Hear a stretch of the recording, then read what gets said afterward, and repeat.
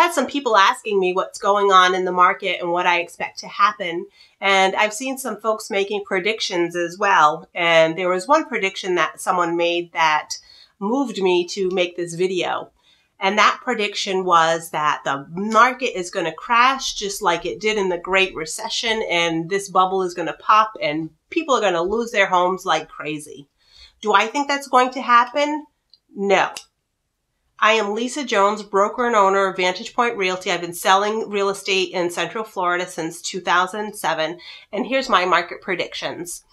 I believe that this market is going to continue to move as briskly as it has been through the rest of this year. Inventory is extremely tight. Interest rates are still really low.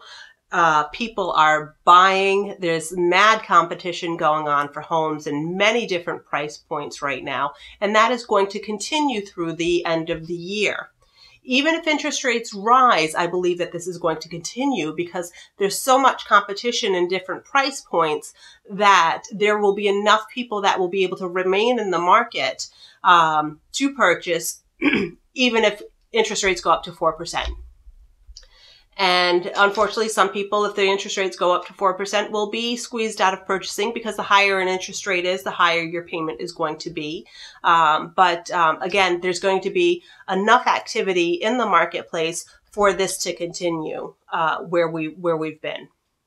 Another reason I do not see a market crash coming is because although we've got a number of people that have their mortgage in forbearance, that is only 4.5% of folks that hold mortgages. And a big chunk of those people have government-backed loans where the government has already said that we do not want to foreclose on you folks. We're not going to add any penalties to this. We just want the money that's owed. You can add it onto the back end of your loan. You can increase your payments. We've got options available for you. We don't want to take your home. Are some of these people going to lose their homes?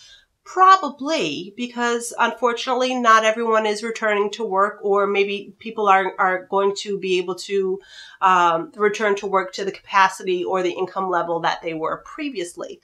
However, so many people have equity in their homes right now, so much equity in homes right now. That's another record number. We're seeing record amounts of equity in people's homes because values have continued to rise steadily since 2014, and people are staying in their homes much longer than they used to. So we've got that going on. So if someone's in a pinch, they can sell their home before going into foreclosure, or even during the beginnings parts of the foreclosure process. You know, they can still sell their home and likely even walk away with a few dollars because they may have some equity depending on how long that they've been in their home. So there's that as well.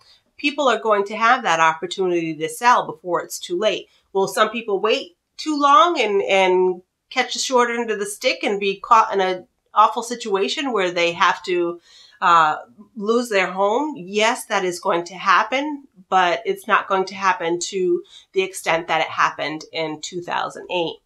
Now, those other folks that don't have the government-backed loans, the government has already told the lenders that you know that this forbearance period is going to end. You need to make arrangements now. You need to put a plan in place so these people can stay in their homes. So that way you're modifying mortgages, you're doing the things that you need to do, because we do not want to have a foreclosure crisis like we have. So the government has already told lenders to get their act together, make sure you've got a plan in place. We're not playing around. This isn't 2008. We don't want to see that again. So hopefully the lenders are actually making those preparations and doing the things that they need to. And again, yes, some people are going to lose their homes. I do not believe that it's going to be anywhere near the extent that we saw previously. And even, well, I'm saying even if it is, but it's not going to be. Another difference here is that lenders learned during the Great Recession that flooding the market with all of the homes that they own at once is not the way to do it. When this first started in 2008, that's what lenders did. They just flooded the market. And then they realized, hey, if we taper this, if we put these houses on the market in a more controlled fashion, we can dictate where the prices are. We can keep the market from crashing any further, and that's exactly what they did.